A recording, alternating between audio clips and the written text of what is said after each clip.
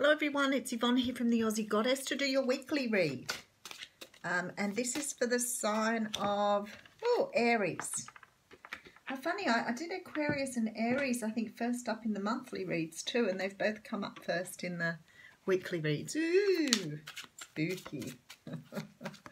Okay, Aries. This reading is from the 2nd, to the 9th of June. If the reading doesn't resonate, please use your intuition. That's why you're here.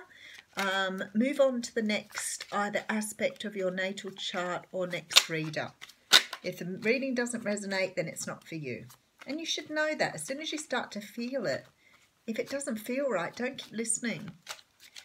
Okay, using the Radiant Rider-Waite Tarot, and we have the King of Cups here. Of course we do.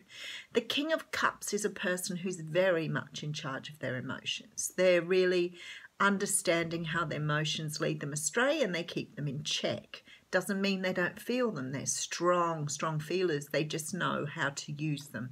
Can represent the water signs, Cancer, Pisces, Scorpio, but I feel like this might be your energy at the moment. Something here has not been revealed to you, so you're waiting for something to be revealed, and it looks like someone's bringing in a message, something that will close out a cycle for you. It definitely brings you a brand new start and victory here. So, what you've been waiting for here is coming to you via some sort of message here, but it helps to close out something. Could be closure on something. Whatever it is bringing you into a brand new time where you're feeling very, very much alive and living in your truth. Let's see. Okay, so I do have the Knight of Pentacles coming in here. So the Knight of Pentacles is a messenger. He's very slow indeed. Because he's representative of the earth signs, Capricorn, Taurus, Virgo. He's planned, he's methodical, he's organized. He will think everything through before he moves forward. He's probably got a list of things and how he's going to do them too. Okay, we do have the Wheel of Fortune coming in here. So the Wheel of Fortune talks about things going in your favor here. So the universe is starting to change things around, so things start to pick up for you and things start to happen the way you need them to. For some of you, this is about a love offer. Maybe you've been waiting for a while on an offer from a water sign. Maybe you've given a water sign an opportunity and they haven't taken it up before, but now they're ready to move forward with you. Yeah, haven't taken it up before. This could be someone you know already, somebody from your past, some sort of past energy here. This is about equal give and take. So you could have worked with this person before and they weren't investing in this relationship. Yes, you weren't investing. But now they are ready to invest.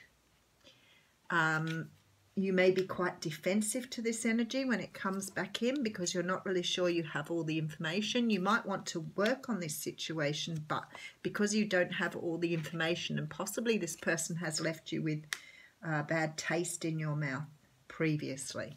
But now you have to try and work out, is it worth taking a chance and moving forward on, or do you just leave this where it is and move on here? Okay, so here we have either someone waiting on a water sign or someone taking on this energy of a water sign. The moon's here, and what I feel here, it's like you felt very strong feelings for someone or somebody, possibly somebody from your past, but there was something you weren't really sure of. So maybe you've offered them love before and they've knocked it back, but something's coming in here to give you a brand new start and victory. But I feel like you're not really sure whether to move forward on it or not. So someone is coming in. It's been slow, so it could have been a period of time, but now the universe is saying the time is right now, and this offer is coming in. As I said, very strong earth and water here. So someone who's very grounded but full of love. I feel like you may have offered this person something in the past. You may have even had a relationship with them in the past, but there was no equal give and take. In fact, they were quite dissatisfied with the relationship and quite possibly moved on. They may have ghosted you with that moon up front, but whatever it was, you fought. You fought for it, but it didn't do you any good. You wanted to work on this, didn't do you any good. So you were quite sad that you couldn't make it happen. And now they've come back in and want a second chance with you, or an opportunity to pursue what didn't happen before. But I'm afraid you're sort of stuck in this Eight of Swords energy here, where you're not really sure because you're stuck between the Moon and a hard place. So it's sort of like, because it wasn't good before, you're not really sure whether to accept that again. I'm going to put another card on the Eight of Swords. Yeah, the time is right now. This is about justice. The Devil's here as well. So it was about ego before. So this person may not have pursued this relationship because the time wasn't right. But something karmically now is here to set this back into progress and put it right.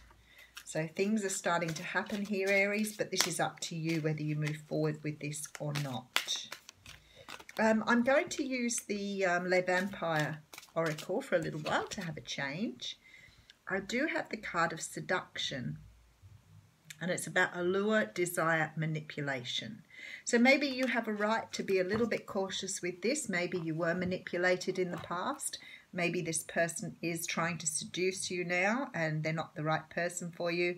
But I'm sort of glad that you're in this energy of, I'm not going to let it happen until I know it's right. So cautiousness is definitely part of this.